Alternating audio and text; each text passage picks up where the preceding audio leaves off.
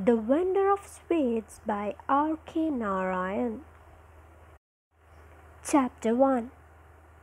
Conquer taste and you'll have conquered the self, said Jagan to his listener, who asked, why conquer the self?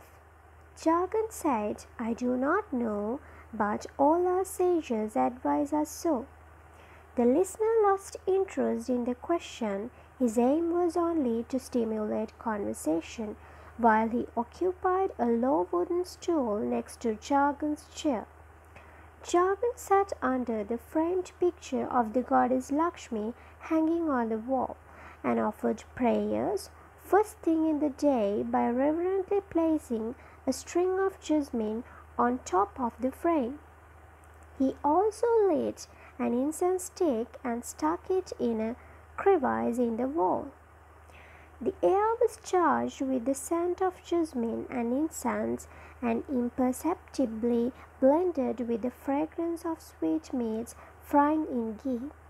In the kitchen across the hall, the listener was a cousin, though how he came to be called so could not be explained, since he claimed cousinhood with many others in the town. But if challenged, he could always overwhelm the skeptic with genealogy. He was a man about town and visited many places and houses from morning till night, and invariably every day at about 4:30 he arrived, threw a brief glance and a nod at Jagan, passed straight into the kitchen, and came out 10 minutes later, wiping his mouth with the end of a towel on his shoulder, commenting, the sugar situation may need washing. I hear the government is going to rise the prices. Wheat flour is all right today. I gave that supply a bit of my mind yesterday when I passed. Go down straight. Don't ask me what took me there. I have friends and relations all over this city, and everyone wants me to attend to this or that. I do not grudge serving others. What is life worth unless we serve and help each other? Jagan asked, did you try the new sweet the cook experimented with today? Yes, of course. It is tasty. Oh, I think it is only an old recipe in a new shape. All sweetmeats, after all, are the same. Don't you agree? No, sir, said the cousin. I still see a lot of difference between one sweet and another. I hope I shall not become a yogi and lose the taste for all. It was then that Jagan pronounced his philosophy, conquer taste and you will have conquered the self. They chattered thus for half an hour more, and then Jagan asked, do you know what I eat nowadays? Anything new? Asked the cousin. I have given up salt since this morning. Jagan said it with a glow of triumph. He felt satisfied with the effect produced and expanded his theory. One must eat only natural salt. What is natural salt? Asked the cousin, and added, the salt that dries on one's back when one has run a mile in the sun. Jagan made a wry face at the cow's reverence. He had the outlook of a soul disembodied floating above the grim of this earth. At 55, his appearance was light and elfish. His brown skin was translucent. His brow receded gently into the walnut shade of baldness, and beyond the fringe, his hair fell in a couple of speckled waves on his nape. His chin was covered with widening bristles as he shaved only at certain intervals, feeling that to view oneself daily in a mirror was intolerable European habit.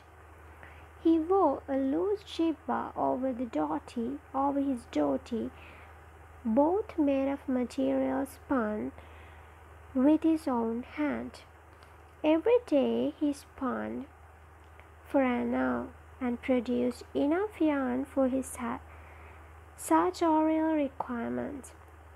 He never possessed more than 2 sets of clothes at any one time, and he delivered all the excess yarn in neat bundles to the local handloom committee in exchange for cash.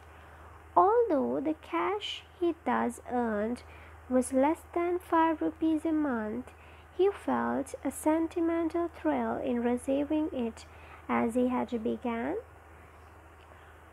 the habit when Gandhi visited the town over 20 years ago, and he had been commended for it. He wore a narrow almond-shaped pair of glasses set in a yellowish frame and peeped at the world over their pale rim. He draped his shoulders in a khada shawl with gaudy yellow patterns on it, and he shod his feet with thick sandals made of the leather of an animal which had died of old age. Being a follower of Gandhi, he explained, "I do not like to think that a living creature should have its throat cut for the comfort of my feet," and this occasionally involved him in excursions to remote villages where a cow or calf was reported to be dying.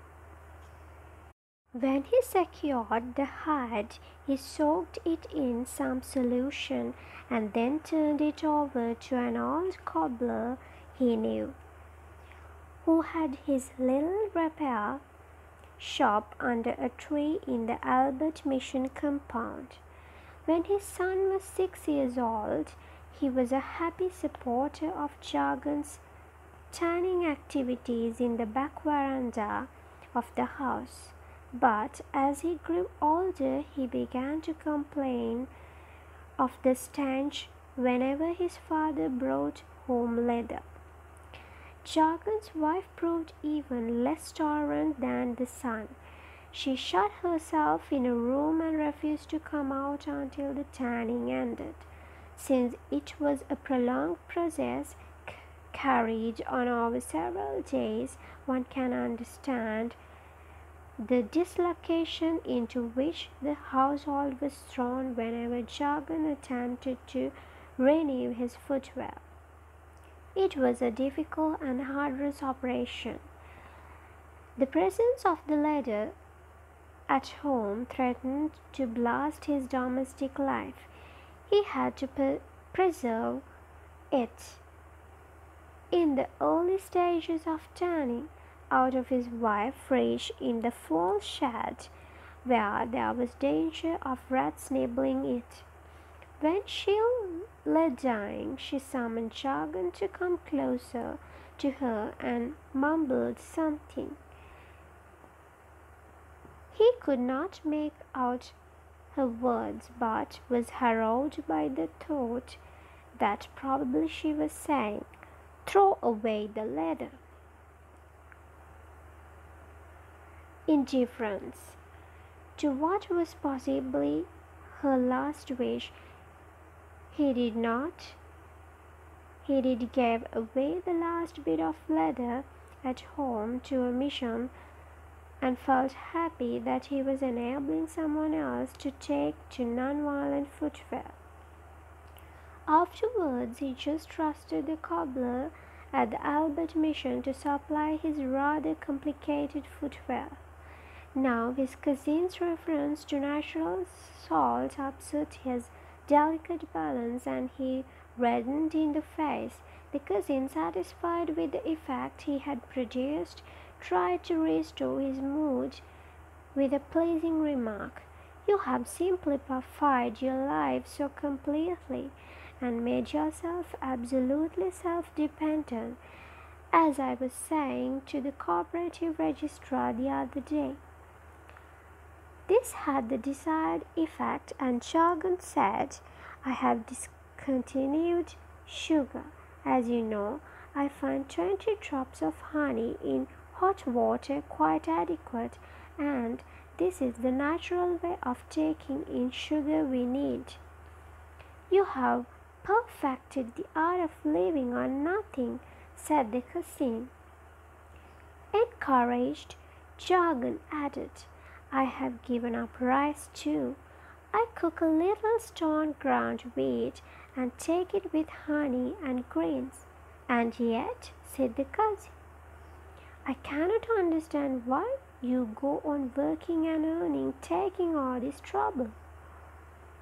He waved his hand in the direction of the sweet displayed on trays at the window, but stopped short of asking why Jargon should expect others to eat sweets and keep him flourishing.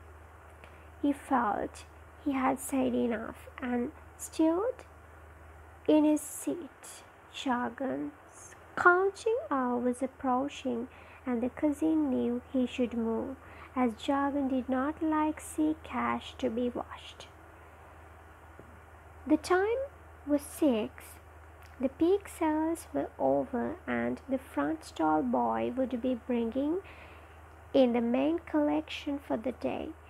At this moment, Jargon almost fancied himself a monarch on a throne, serving his people and accepting their tributes. The throne was a flat-bottomed wooden chair covered with a thin cushion hoisted on a platform strategically placed so that he could keep an eye on all sides of his world of confections. The chair was nearly a century old, with shining brass stripes on the arms and back and carved legs specially made by his father when he built his house beyond the lovely statue. Normally, he would not have bothered to design a piece of furniture, as the family always sat on a polished floor, but he had frequent visits from a Mr. Noble, an Englishman, the district collector, who came for lessons in astrology, and found it painful to sit on the floor, and even more painful to extricate himself from the sitting posture at the end of the lesson. A side portrait ripening yellow with time was among the prized possessions dumped in the loft, but at some point in the history of the family, the photograph was brought down. The children played with it for a while, and then substituted in the glass frame the picture of a god and hung it up, while the photograph in the bare mount was tossed about as the children gazed on Mr. Noble's side, whiskers and giggled all the afternoon. They fanned themselves with it too when the summer became too hot. Finally, it appeared back to the loft amidst all account books and other obscure family junk. Sitting there, Jargon was filled with a sense of fulfillment. On one side, he could hear, see, and smell whatever was happening in the kitchen, whence a constant traffic of trays laden with colorful sweetmeats passed to the front counter. As long as the frying and sizzling noise in the kitchen continued and the trays passed, Jargon noticed nothing. His gaze unflinchingly fixed on the Sanskrit lines in red-bound copy of the Bhagavad Gita, but if there was the slightest pause in the sizzling, he cried out, without lifting his eyes from the sacred text, "What is happening?" The head cook would give a rooting reply, "Nothing," and that would quieten Jargon's mind and enable it to return to Lord Sang's until again some slackness was noticed at the front door, and he would shout, "Captain!" The little girl in the yellow skirt asked her what she wants. She has been standing there so long. His shout would alert the counter attendant as well as the watchman at the door. An ex-army man in khaki who had a tendency to doze off on his dealwood seat, or jargon would cry, "Captain, that beggar should not be seen here except on Fridays. This is not a charity home." The surroundings were hushed when the master counted his earnings for the day. Although the boy at the front store received all the cash, he was not supposed to know the total. He just dropped every paisa he received into a long-necked bronze jug and brought it in at 6 o'clock, returned to his seat, and brought in another installment in a smaller container at 7, when the shutters were drawn. Jargon would not count the cash yet, but continued to read the Lord Sangs. Without looking up, he was aware that the frying had stopped. He noticed the hissing of the oven when the fire died out, the clinking of pans and ladles being washed, and then the footsteps approaching him, 4 pairs of feet from the kitchen, and 1 pair from the front stall, as trays of leftover were brought in as the last act for the day. Then, when he knew that all of them were assembled to his desk, he addressed in a general way a routine question: "How much is left over?" "Not much." "Be exact." 2 seals of Mysore pack. "That we can sell tomorrow." "Jalebi half a seal." "Won't be so good tomorrow." "All right, go." The front stall boy carried in the leftover trays and unobtrusively made his exit. The cook still awaited his permission to leave. Jargon asked, "Are all the windows shut?" "Yes." Jargon now addressed himself to the head cook. "Tomorrow no jalebi." What is wrong with it? It bothered him to think of the leftovers. They rankled in his mind as if he had a splinter in his skull. He loved to see clean, shining trays returned to the kitchen at the end of the day. A babble of argument followed. Jargon asked, "What do we do with the leftovers?" The head cook said, smoothly as usual, "We will try a new sweet tomorrow, if you will let me do it. There will be no problem of leftovers. We can always pulp everything and frying them afresh in a new shape." Jargon said philosophically, "After all, everything consists of flour, sugar, and flavors." Trying to come to a decision which he had been resisting all along. But, after all, one had to take a practical view with the price of foodstuff going up. When his staff was gone, he put away his scripture book and pulled the drawer of his table half out. It was padded with a folded towel in order to muffle the sound of coins being emptied from the bronze jug. His fingers quickly sorted out the denominations, the fives, tens, and quarters, with a flourish of the virtuoso running his fingers over the keyboard. His eyes swept the collection at a glance and arrived at the final count within 15 minutes. He made his entry in a small notebook and then more elaborate entries in a ledger which could be inspected by anyone. In his small notebook, he entered only the cash that came in after 6 o'clock out of the smaller jug. This cash was in an independent category. He views it as free cash, whatever that might mean, a sort of immaculate conception, self-generated, arising out of itself and entitled to survive without reference to any tax. It was converted into crisp currency at the earliest moment, tied into a bundle and put away to keep company with the portrait of Mr. Noble in the loft at home.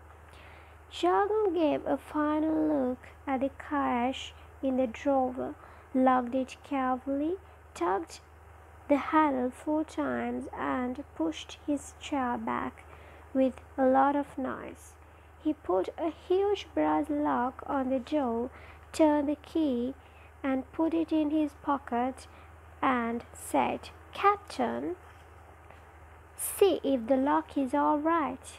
The captain seized the lock in a metal grip as if it were a hand grenade, and gave it a final jerk. "This is a very strong lock, sir.